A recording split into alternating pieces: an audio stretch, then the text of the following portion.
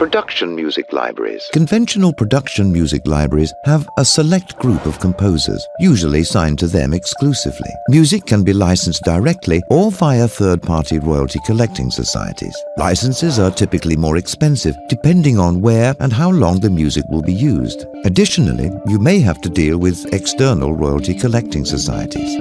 Benefits to the music buyer include high-quality music that is usually exclusive to the library. These are generally long-established businesses with staff, and although an expensive way to license music, you may get extra assurances and exclusivity that some large clients are prepared to pay a premium for.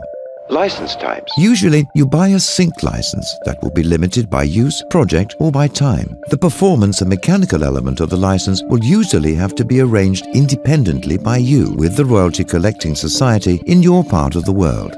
Who would this suit? Broadcasters who already have license agreements in place with royalty collecting societies and want strong assurances for their large blue-chip clients.